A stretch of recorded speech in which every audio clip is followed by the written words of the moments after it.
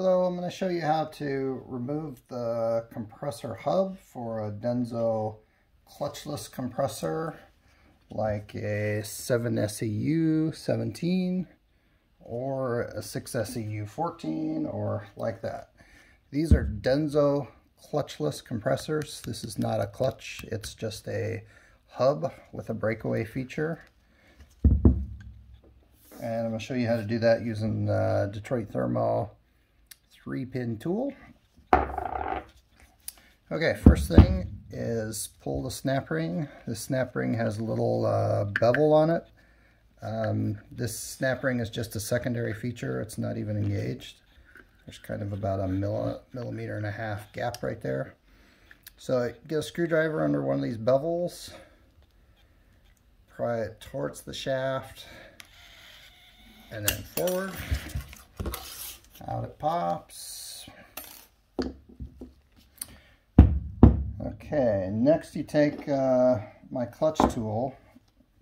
Looks like this. It's machined with 3 pins, and this side is a 28 millimeter hexagon, 7 millimeter 6-point socket.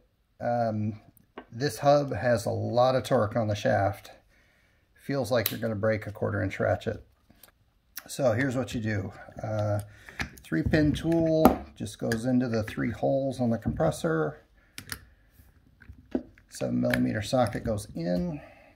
Now I'm going to turn the shaft clockwise. I'm going to turn the 3-pin tool counterclockwise. I'm just going to use an adjustable wrench. You could also put a 28 millimeter on there if you have it, but that's a pretty big wrench.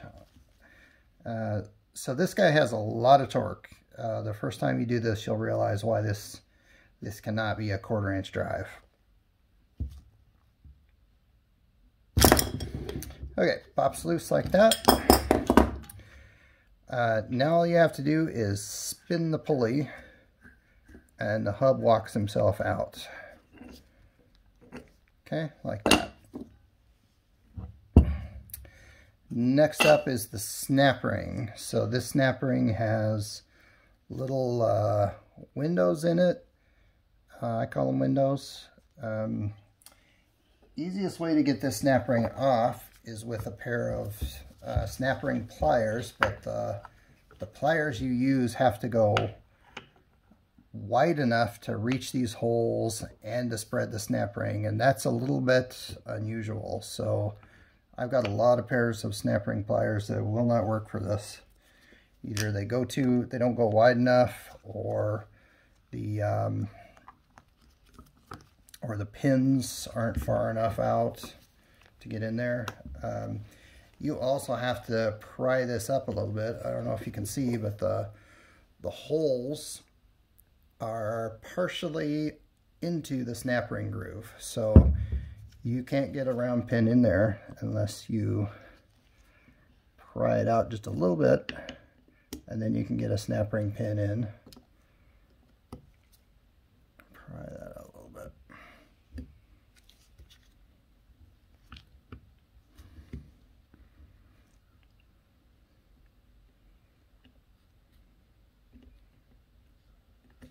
Okay, comes out no problem.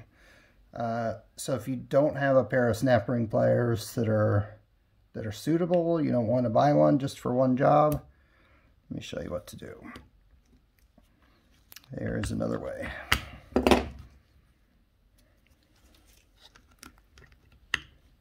Okay, here's what you do. You get 2 screwdrivers, a big one and a small one, or I guess 2 kind of small ones. You'll see what fits in the windows.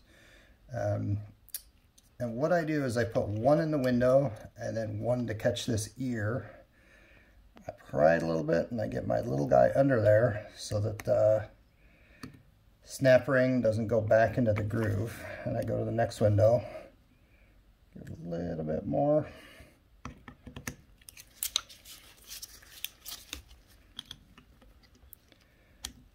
A little bit more. So I'm trying to be really gentle, work this snap ring up out of that groove.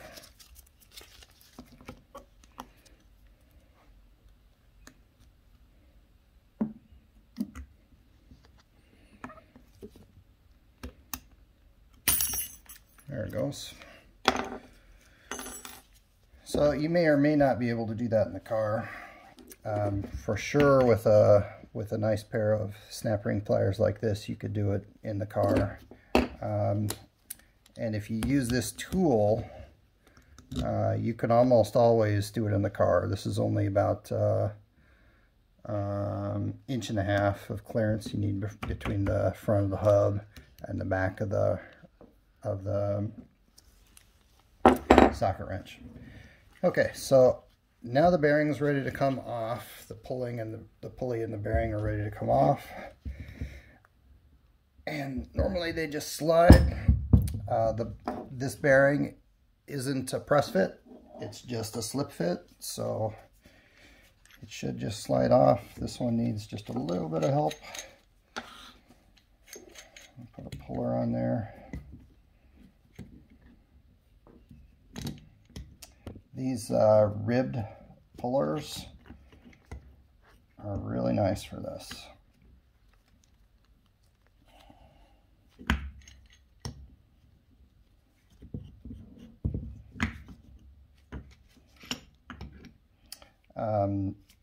This pulley is plastic, so if you try to pry on it or smack it with a hammer,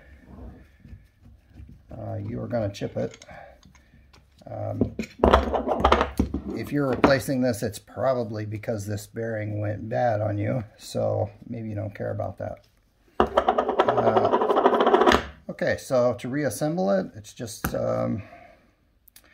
go in the opposite way, press your new pulley on,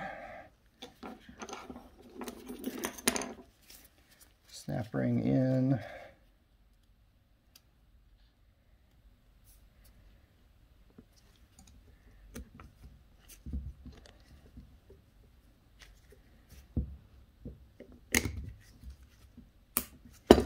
make sure you get it to click down in there good. Okay, and then this hub goes in with the fingers in between each isolator. And you can see that this pulley is a breakaway feature, because if the compressor should lock up and seize the shaft, then these tiny little sections of aluminum are designed to break away, and that way you don't use your whole front end accessory drive belt. You've really just lost your air conditioning compressor, which you already lost anyway, so that's a safety feature. And because this is a kind of a fragile aluminum part, these things sort of scare me, because you're supposed to use this with an air impact wrench. Well, that's the only way you can use it, is an air impact wrench. And that's fine for taking off a pulley and a hub that you're going to replace anyway. But if you want to tighten this thing with an impact wrench, that's kind of dicey, because this is a pretty fragile part. I wouldn't hit an aluminum thing like this with an impact wrench. My tool is easy. I don't even think it's worth the bother of spooling out a compressed air hose. Okay, so to put it back on, I'm going to go in the reverse direction.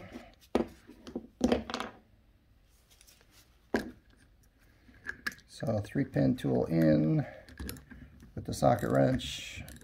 Okay, so this time the shaft is going to go counterclockwise, 3-pin tool clockwise.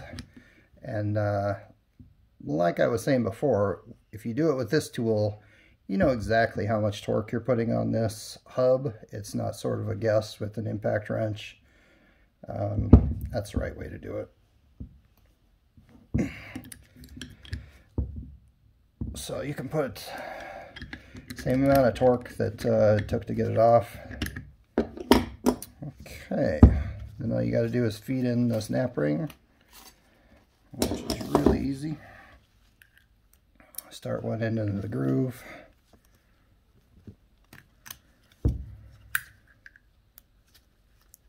Work it around.